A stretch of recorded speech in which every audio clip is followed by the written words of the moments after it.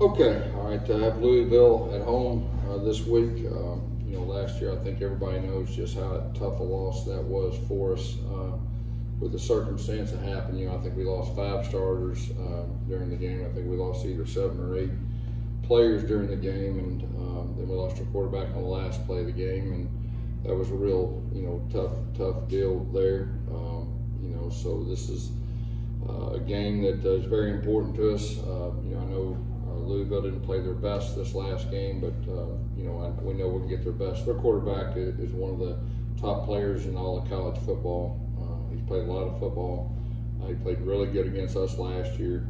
If I remember right, their back was a little bit against the wall last year when we played them. So we know we can get their best.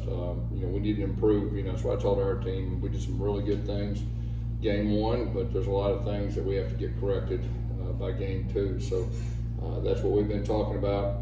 We're going to have to play good in all 3 phases to be able to win the game. Questions? How much of an advantage do you think it's going to be that you had some extra time to prepare for Louisville? Conversely, on their end, they flew home and got home in the wee hours of Sunday morning. Yeah, I hope it helps. There's no doubt a little bit of extra time, especially being a big game, for us. That's definitely helped us, and hopefully that'll carry over the game. When you're game planning for Louisville, watching film, how much of the film do you watch of last year's game, or you kind of focus more on maybe the Syracuse? Yeah, I think it's all the above. I think no matter if you played somebody before, you look ahead and kind of predict what they're going to do. They'll predict what you're going to do, and then you kind of look and see what they've done this year. Maybe that's different than last year. You gotta be able to prepare for really all the above. Early in the season, I said this last week, your playbook has to be big. You got to be able to adjust, and they do a lot of different things defensively. They're very unique. They move a lot and twist a lot and blitz a lot, and you gotta be patient. Speaking of learning lessons from last year, I mentioned Malik Cunningham. You saw him last year. I think you recruited him back in your day. And then we've been talking about the linebackers developing through camp. How much of a test do you think the linebackers will have trying to contain a mobile quarterback like Malik Cunningham? It'll be a test for a whole defense.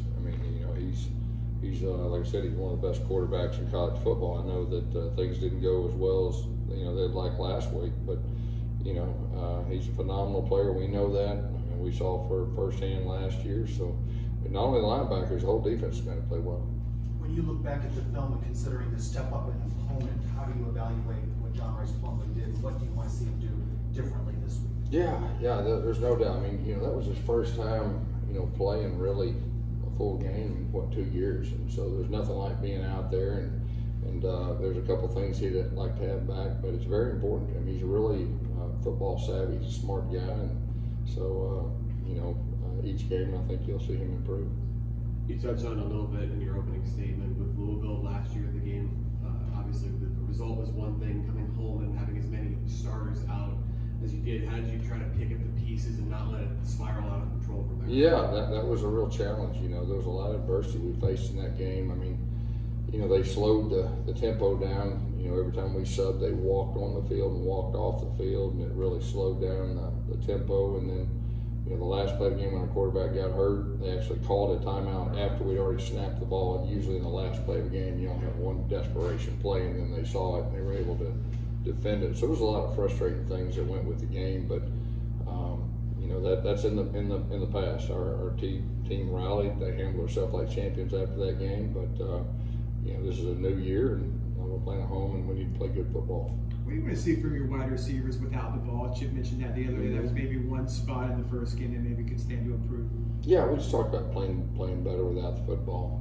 That's part of it. We got a lot of new guys out there, new offense, and learning, on the run. In the first game, we learned a lot. Is blocking, is that something that always takes a little bit longer for receivers? Everyone knows how to catch sometimes, but coming in didn't. No, I think the special ones, they play just as good without the ball, and so that's really what we're looking for. And like I said, we got some new guys that was their first rodeo with us with this offense. We saw Johnny Richardson, Isaiah Bowser run the ball. What do you want to see from them in this next game? Yeah, they're both phenomenal running backs. They did a good job of holding the ball. That's the main thing, and they've done that consistently. And both of them are different. They provide a different look to the defense. You mentioned that the biggest jump for good teams is usually between this first and second week of play. What lessons do you feel like you got from Thursday night, and what is it in practice, as much as you can reveal, obviously, that you're seeing uplift to make that improvement? Yeah, I think the penalties, were really the thing that stood out to me that we got to get corrected. So we're working hard to do that. You can't beat yourself, when you're playing a good team. A couple of players after the game on Thursday said that Louisville was a date they had circled on the calendar. Are you noticing a heightened sense of focus or excitement out there this week given the opponent? Yeah, I think so, especially from the guys that went through that experience last year. I think you use everything you can to, prepare yourself in college football, and so, it's definitely an important game, for them. Did Xavier Townsend, did he earn maybe the top punt return job, or is that to be determined? We'll see. He did a great job with that. So we'll just kind of see as we move through the year. But there's a good chance you'll see both of them, this week. On special teams, mixed bag for your team. What do you want to see them do to improve? Yeah, well, we got to protect the punter. The punt block was really the thing that stood out. We did block a punt for a touchdown too. That was really good.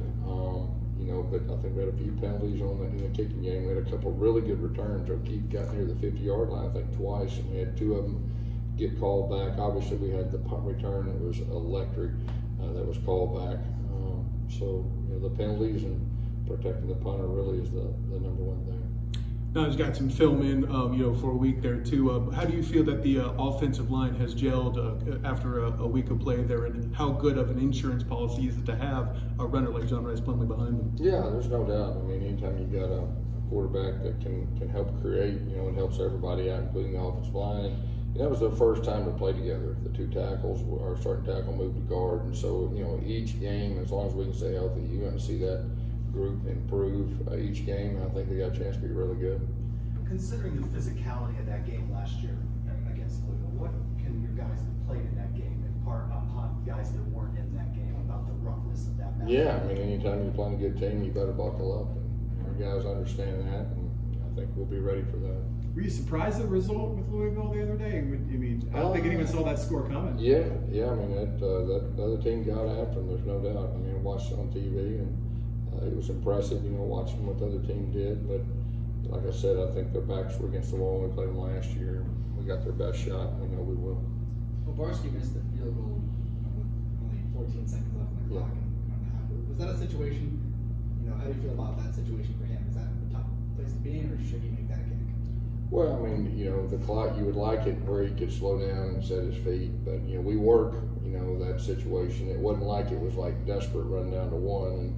And, we'd like to make that. He knows that. And he's a really good kicker. And I think he'll have a good year. Was that much of a competition in August with Colton Boomer and Daniel? Yeah. How did that one go? Yeah, it was a good competition, especially early. And Colton had a little bit of a quad or something like kind of put him behind. But Daniel really came on. He had a really, really good fall camp. So, I think he's set up for a good year kicking for us. Riker Casey's handling the kickoffs. Yeah. What do you see in his game? Yeah, he's got a fresh leg. He kicked, I think, all of them but three, into the end zone pretty good. And, I think he's a weapon. Take a little bit off Daniel, too, to keep his leg a little fresher. At the end of the last year, doing both, we really had to watch him. I think he got worn down just a little bit. And a lot of guys that do both do that. So hopefully that'll help keep his leg fresh. It was a year ago this past June, I think, when they initially said they were going to expand the college football playoff to 12. I know a lot of stuff has happened since then. UCF going to the Big 12. And now, finally, this past Friday, they decided, we're going to do the same play now after all. So what are your thoughts on that, college football playoff expanding, and how good would that be for UCF? Yeah, I'm just happy that, the leaders of college football got together and did the right thing. It's best for college football and get more teams involved and everything that goes with it. I wish it was a little bit quicker, but hey, at least they got that done, and I think that surprised a lot of people. They were able to get it done. So hats off to the leaders. You mentioned Cunningham. What else about Louisville gets your attention? They're a big stretch team. They do a good job up front. They got a lot of their guys back on both sides of the football. Defensively, like I said, they do a lot of different stuff. They got some good guys on the back end, and so, like I said, their talent talent pool or talent level is pretty high as far as college football goes. Also. Okay. Thank you, Coach. Thank you all.